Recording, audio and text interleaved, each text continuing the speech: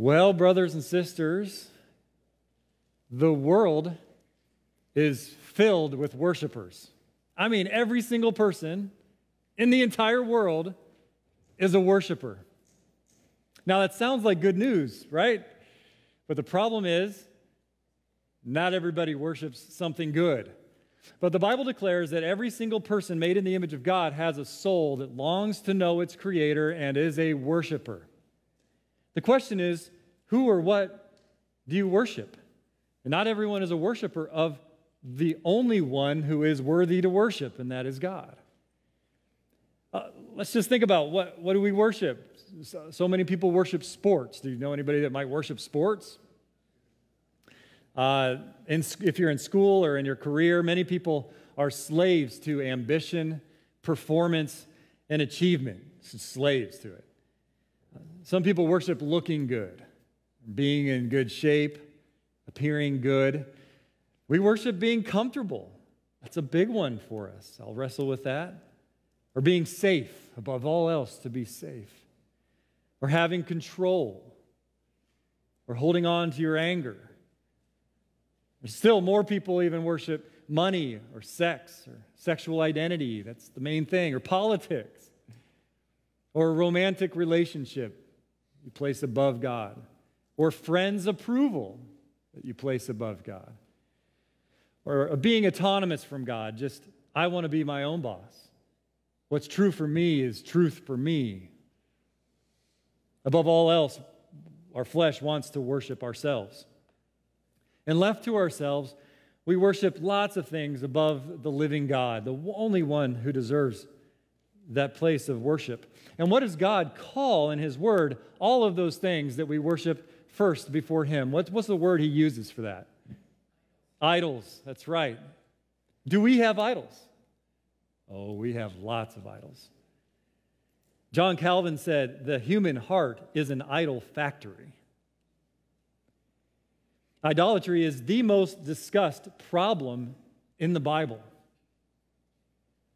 Our series in Exodus today takes us right here.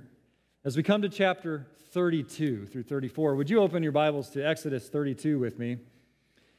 Easy to find again, that second book of the Bible, and we're almost to the end. We've been journeying through Exodus almost this entire year so far. If you don't have a bulletin with sermon notes pen, raise your hand if you'd like to get one.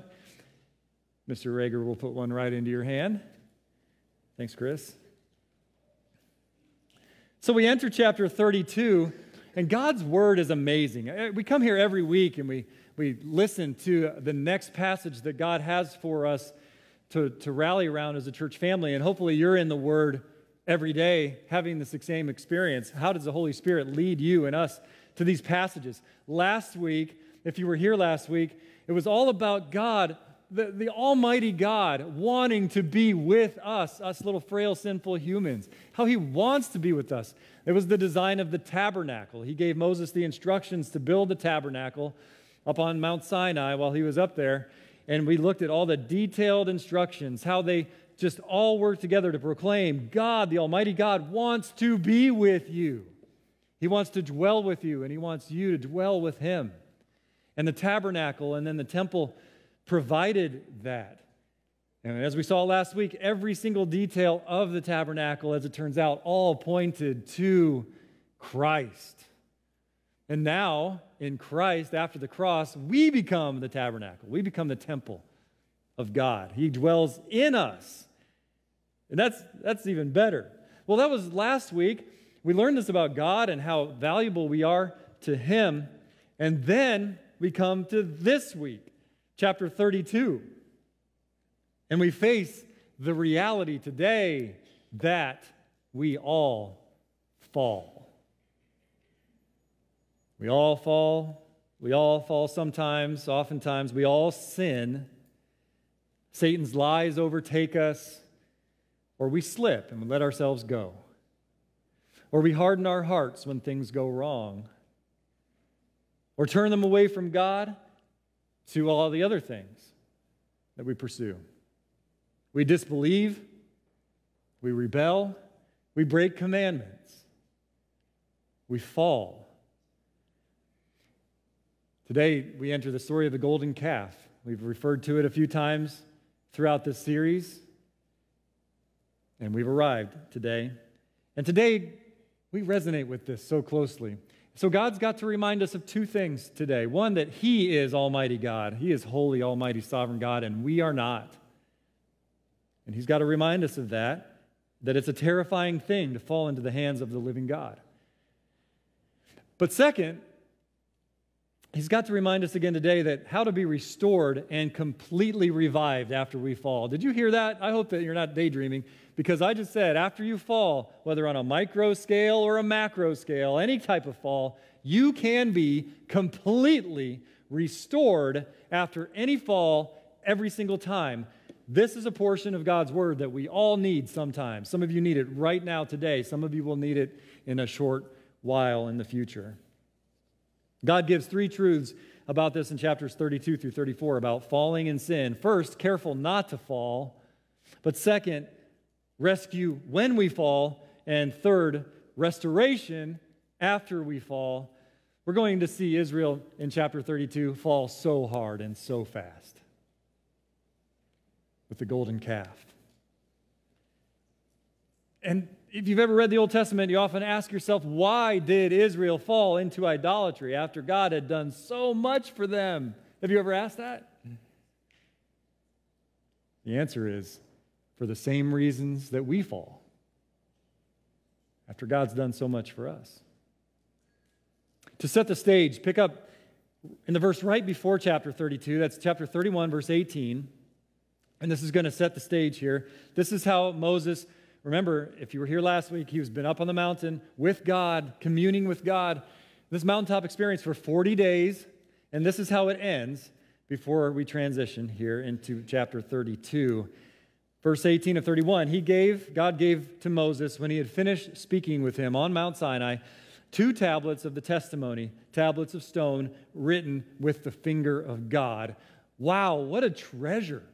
So he's loaded with these tablets that's got God's finger wrote the 10 Commandments on them. He takes them and he's ready to head back down to the people. Now, what's going on at the encampment at the bottom of the mountain during all of this time Moses had with God? Well, chapter 32 picks up with what the people have been doing towards the end of that 40 days that Moses has been gone. Their hearts falling into sin. Big time. Let's read the first few verses of chapter 32. When the people saw that Moses delayed to come down from the mountain, the people gathered themselves together to Aaron and said to him, so this is a mob that gathered themselves together to come to Aaron, Moses' brother, the priest. And they demanded, up, make us gods who shall go before us. As for this Moses, the man who brought us up out of the land of Egypt, we do not know what has become of him. Aaron buckled under the pressure of the mob. Verse 2, so Aaron said to them, he buckled. Take off the rings of gold that are in the ears of your wives, your sons, and your daughters, and bring them to me.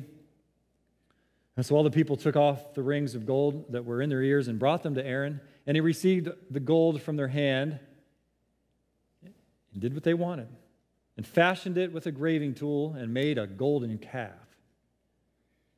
And they said, these are your gods, O Israel, who brought you up out of the land of Egypt. Let's stop right there and just notice how sin works. We do not like being told what to do. After all that God did and all the worship that they had given him, they have had some great moments.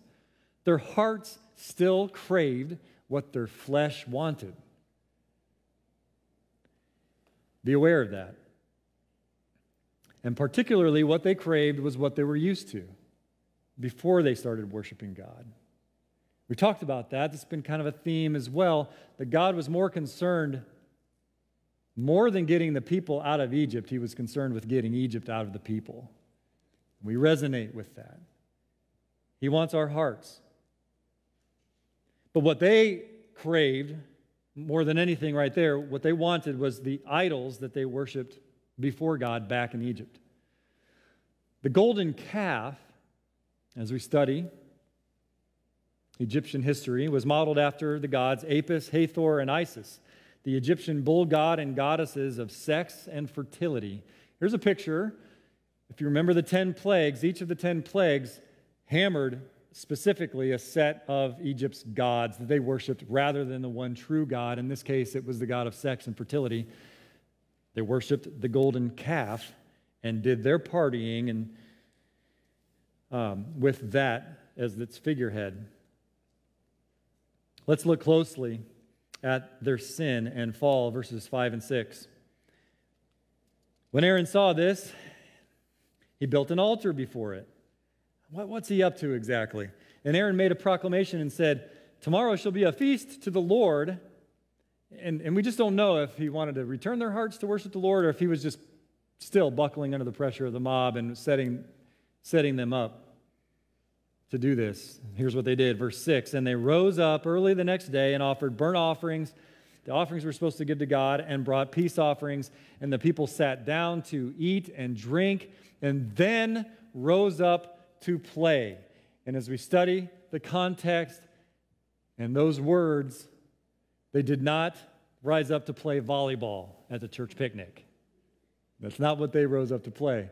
This is an expression that they ate the food sacrificed to the idol, and then it got worse. They got drunk, and they rose up and had a drunken orgy of sex, nakedness, and violence.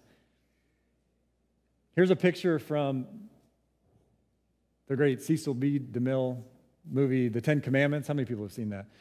Okay, so I haven't actually seen it. I've seen clips and pictures, and I actually watched this scene just to see how closely he captured it. And honestly, he does a pretty good job, the movie maker, for 1958.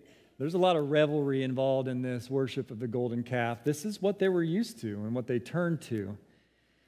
Reality, honestly, would have been more like pornography. It would have been something that we still wouldn't show in our movies. This is a scene of incredible evil, and the Bible identifies that throughout its pages. Those who have so recently vowed to keep God's commandments, they said, "We will do everything you say, God."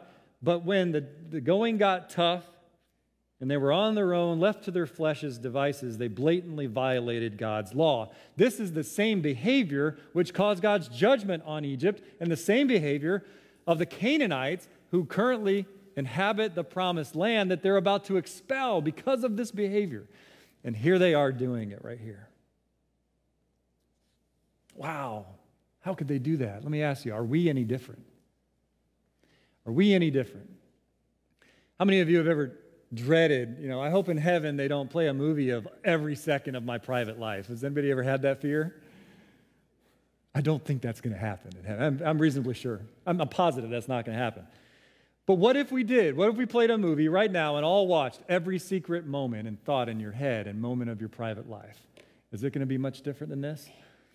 Well, let me tell you, the stats on pornography and divorce and substance abuse and abortion in the church and the breaking of virtually every other commandment so that we can worship ourselves shows that we have the exact same struggles. And we do. We have very, very powerful enemies. They did things their way rather than God's way. Here's what they did. They did what was popular. We struggle choosing God over what's popular. They did what was exciting and stimulating and felt good. And they did what the world told them was good instead of what God told them is good. And we have those exact same struggles today. And we need to be real about that as we enter God's word and his message of hope today. And to further complicate things, their ministry leader accommodated their sin. And far too many church leaders today are doing the same things in our nation. Well, God has done so much for us, and we have worshiped him a lot in our lives. However, we just need to be aware and acknowledge this, that we can still fall anytime, any day. We have to be constantly vigilant, constantly fellowshipping with God and with each other. And God gives us the message that we need today for this very time that we'll face many times in our lives. This is a testimony to the strength of our enemies. The flesh's desires, boy, those are strong. The world's influence, very, very strong. And then the devil's lies to trick and manipulate our flesh and the influence that the world has on us. We must keep constantly watchful and spiritually disciplined lest we fall. That's the first point. Careful not to fall. Let's see how God and Moses responded here in verses 7 through 10. They're going to tell us how they really feel about it. And the Lord said to Moses, "Go down, for your people whom you brought out of the land of Egypt have corrupted themselves. They have turned aside quickly out of the way that I have commanded them. They have made for themselves a golden calf and have worshipped it and sacrificed to it and said, 'These are your gods, O Israel, who brought you out of the land of Egypt.' And the Lord said to Moses, 'I have seen this people, and behold, it is a stiff-necked people.'" That just means proud, filled with pride. "Now, therefore, let me alone, that my wrath may burn hot against them, and I may consume them, in order that I may make a great nation of you." The people had the fullness of God's wrath on them. "I will destroy them," God said to Moses, "and start over with you." That's the sinfulness of our sin. But the story doesn't end there, gladly. And so I just want to ask you right now, as we continue the story to see the message of hope, what happens when we fall into sin? Now, I want you to really think about this. What happens when we fall so hard and so far into sin? Are we doomed with no chance of ever being restored? In a room this size, I know that some of you have thought that or are thinking that right now. I can never be forgiven. I can never be restored. God's about to tell you that is not true. You absolutely can be fully restored, and He's going to show us how with these people who have sinned so bad and fallen so hard. No matter what, we are never, ever beyond hope. Never. No one is. Brothers and sisters, hear this because you're going to need it someday, or maybe you need this right now. God says first to be careful not to fall. Be careful not to fall. But, point two, when we do, there is rescue when we fall. There is rescue when we fall, and He's going to unfold right in His Word exactly how that looks. And it first starts with the same place everything starts. I keep preaching the Word, and I keep seeing this. It starts with what? What does everything start with? Prayer. Every time. Prayer. Look what happens first. The first thing we see is the power of intercession. Immediately right after that statement, "My wrath is burning, I'm going to destroy those people," the next words are, verse 11, "But Moses interceded with the Lord his God." Starts with prayer every time. Intercession is a prayer where somebody's in trouble, and I'm going to help. I'm going to help by my prayers. I'm going to intercede for them. Moses does that. Watch the power of prayer unfold right here before our eyes. And notice something else that's really critical here. What we're going to see for the rest of our text today is a conversation between Moses and God, and we get a great glimpse at something that's really, really important and special. Just a couple nights ago, our family was praying our goodnight prayers, and I asked, hey, when we pray together, how many sides of the conversation do we hear? And they all got it right. One.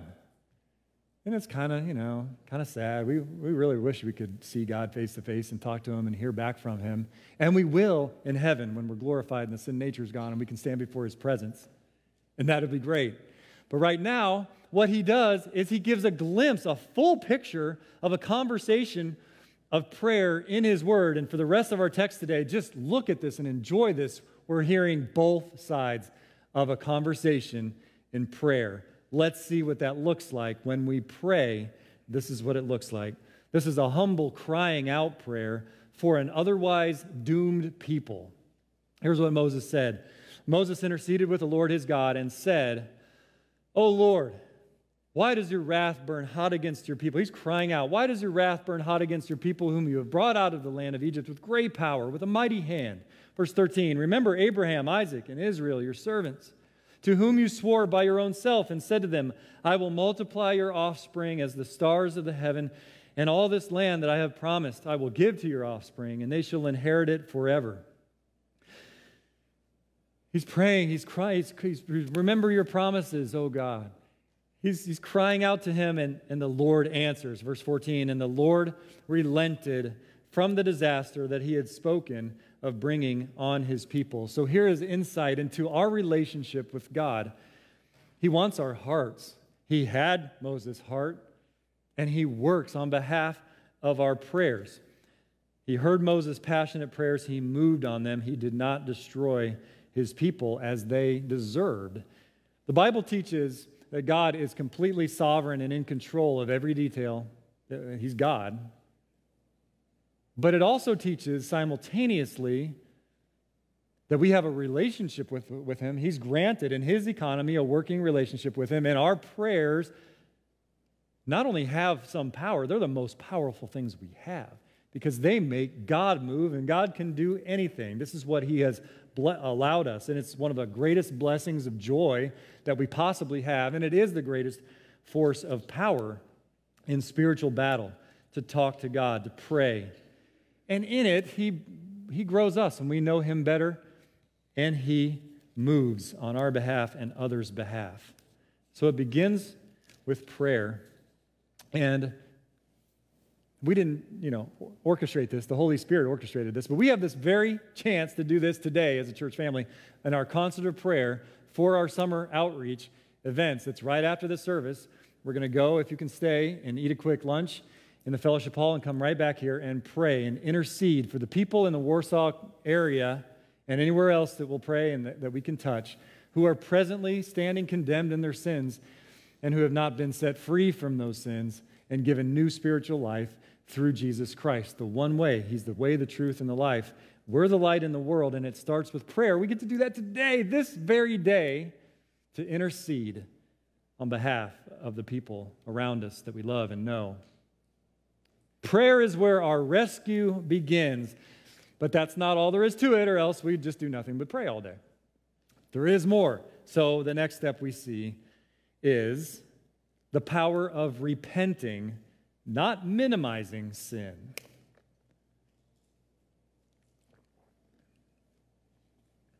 We pray, we intercede, we ask God for things, we worship him. It goes on to repenting for sin, not minimizing sin.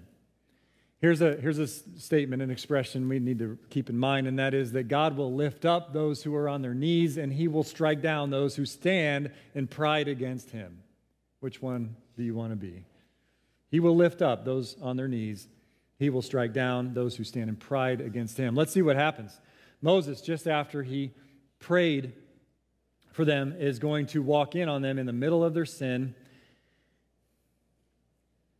And the series of events now from verses 15 through 29 just show how sinful our sins really are, how serious our sinfulness is. Let's look at verses 15 through 24. Then Moses turned and went down from the mountain with the 2 tablets of the testimony in his hand, going to check out what is going on. Tablets that were written on both sides. Verse 17, when Joshua, who met him halfway down the mountain, Joshua heard the noise of the people as they shouted, he said to Moses, listen, there's a noise of war in the camp. But he said, it is not the sound of shouting for victory or the sound of the cry of defeat, but the sound of singing I hear. What is going on? Well, they keep walking and they turn the corner, verse 19.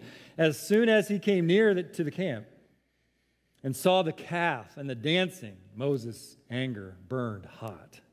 And he threw the tablets out of his hands and broke them at the foot of the mountain. And he took the calf, to see this, he took the calf that they had made and burned it with fire and ground it into powder and scattered it on the water and made the people of Israel drink it. He was fired up, wasn't he? And that's what you call righteous indignation. And it's a thing, and it's a thing that we need to have a little bit more of ourselves. Then as you scan these next verses, Moses had to confront the soft leader, Aaron, who had accommodated the people's sin. And he does. And at first, Aaron makes excuses and blame shifts and minimizes sin. And see, that's the caution here. Don't blame shift and make excuses and minimize the sin. No, own it. This is repentance. That's our first response usually. That's our flesh response. Let's know this about ourselves. We will get defensive, minimize our sin, blame, shift, and make excuses.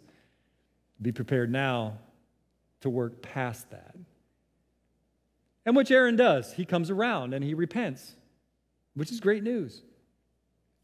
And he comes to do what God told Moses and Aaron to do. And this is pretty severe. He says, go, I'm going to make judgment right now against the leaders of this mob who caused all this trouble. Aaron, get all the Levites, that's the tribe of priests, strap swords on your side, and you're going to go and strike down all the people who led this mob. And 3,000 people were struck down that day.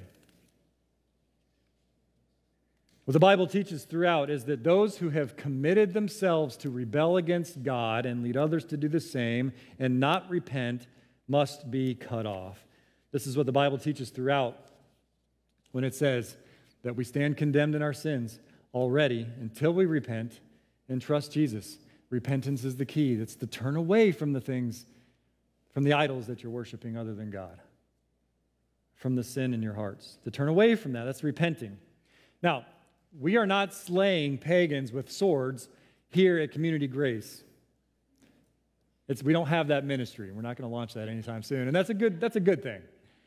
But with that same level of intensity, we are fighting for purity and for the spiritual health of ourselves, our children, our families, our church family, our world, our town.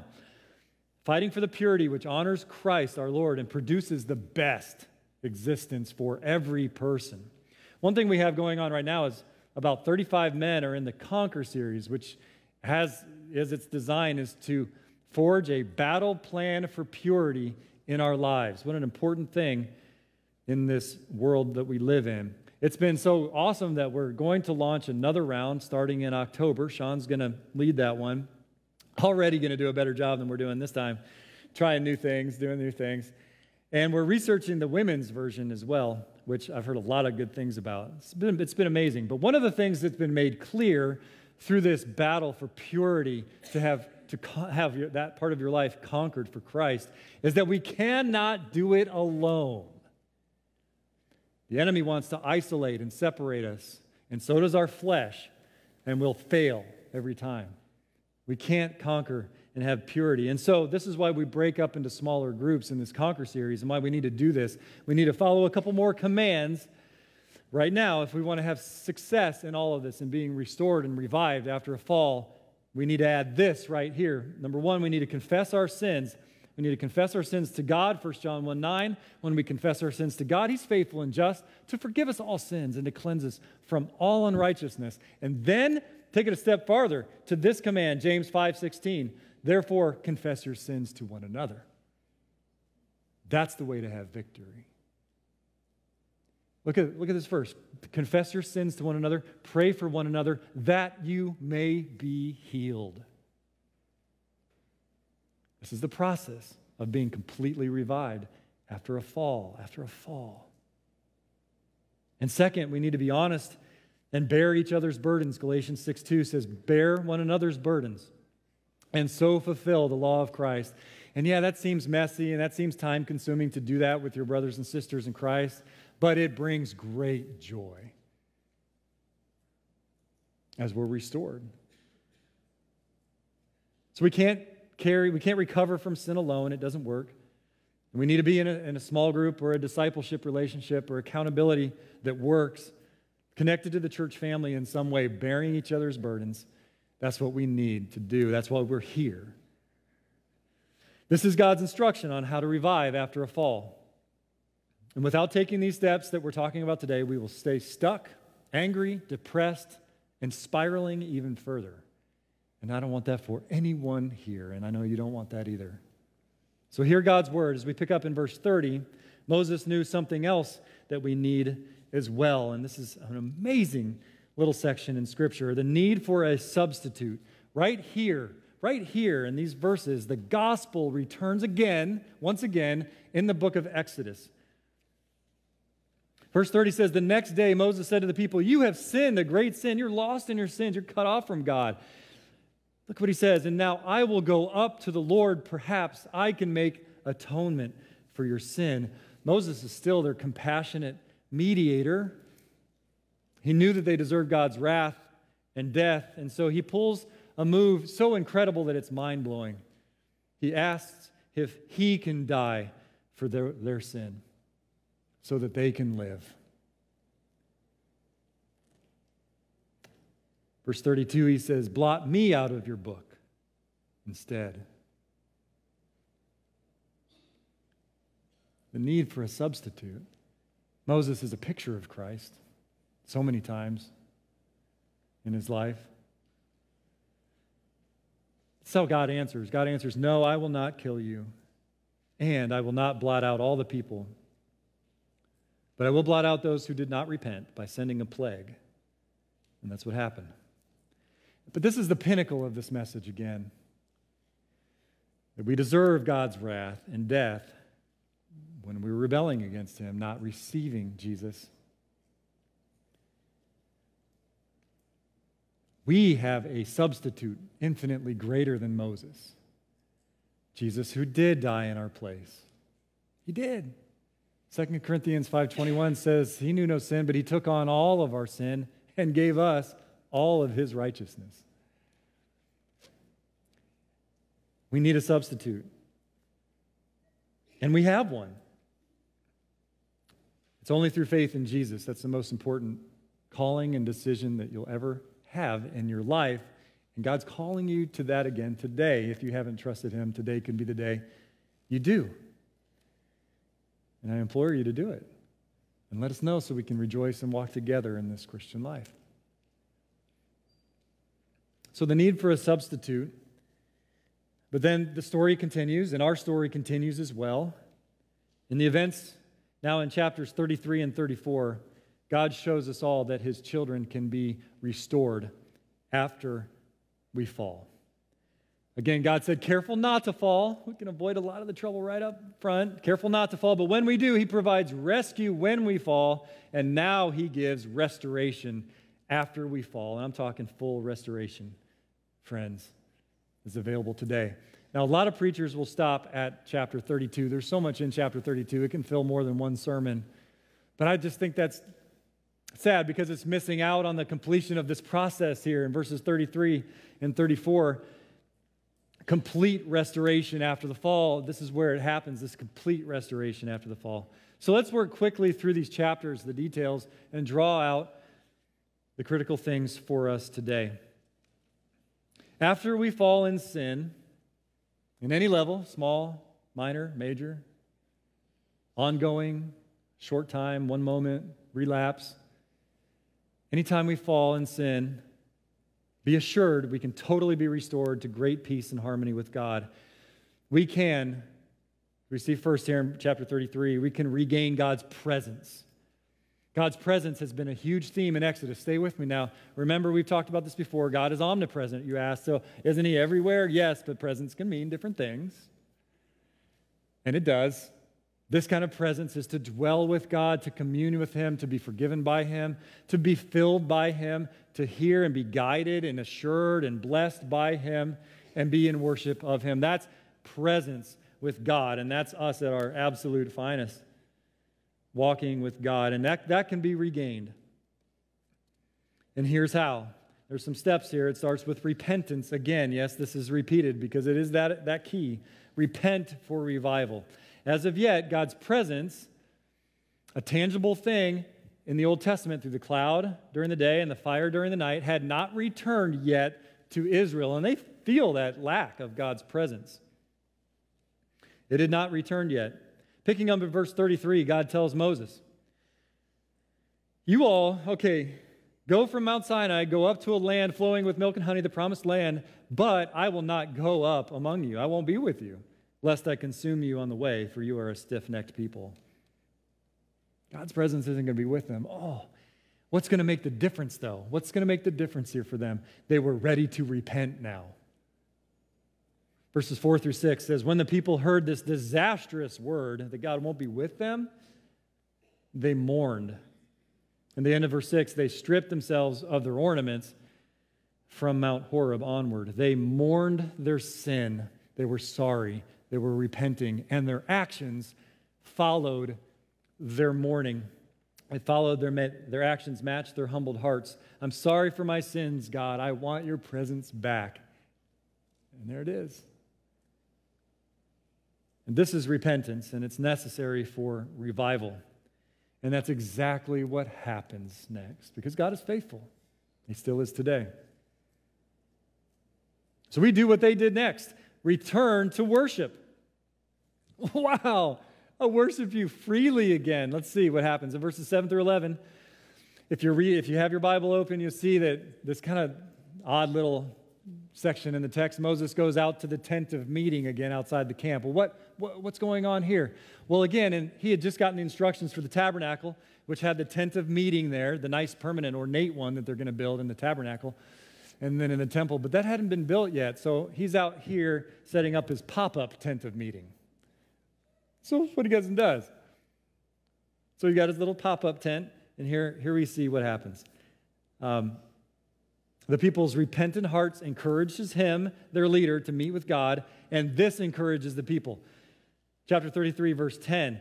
And when all the people saw the pillar of cloud returned, standing at the entrance of the tent, all the people would rise up and worship, each at his tent door.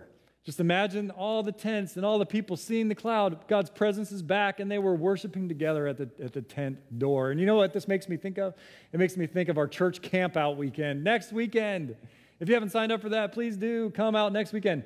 And we're going to stand outside of our tents and campers and worship God. Because guess what? His presence is with us. It's in us. And we're going to be together as we are now. Just like the Israelites worshiping God. But their leaders returned to worship, led the people to return to worship, and that leads to the next thing that happens. The people's next request, God's grace.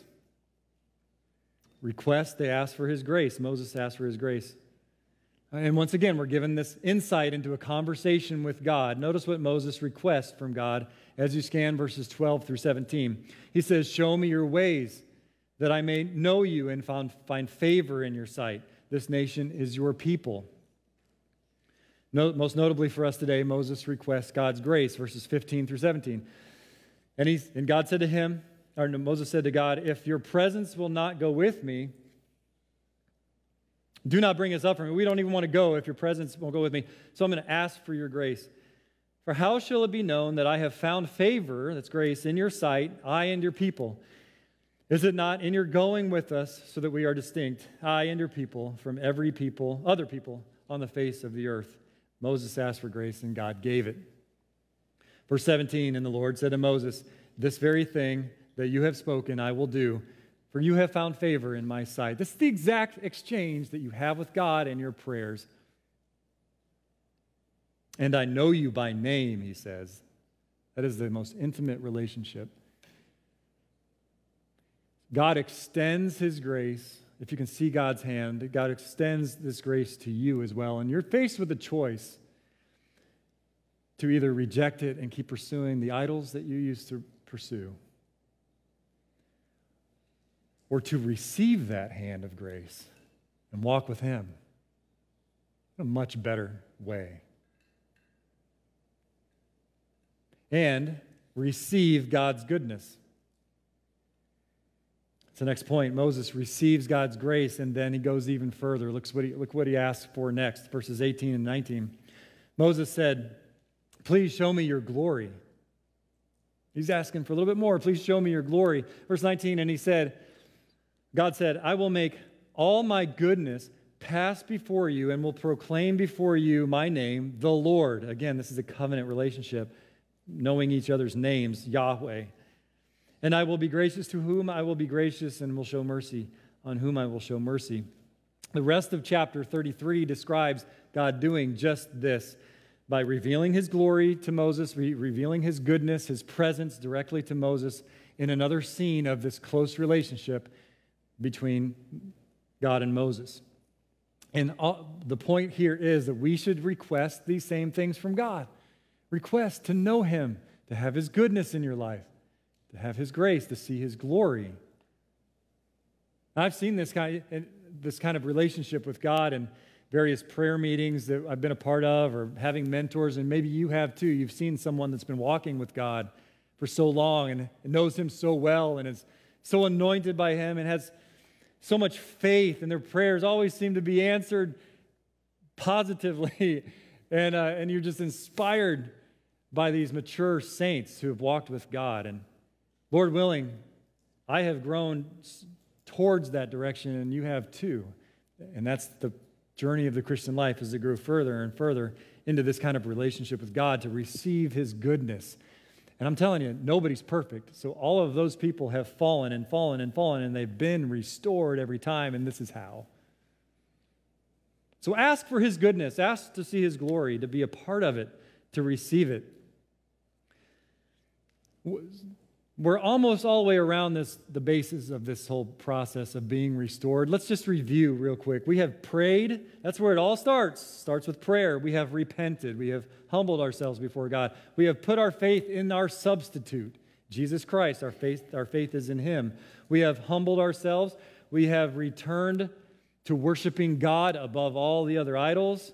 We have requested his grace, and we have received his goodness. Oh man, doesn't this feel free and good to be restored and forgiven and lifted up and loved and known and empowered by God?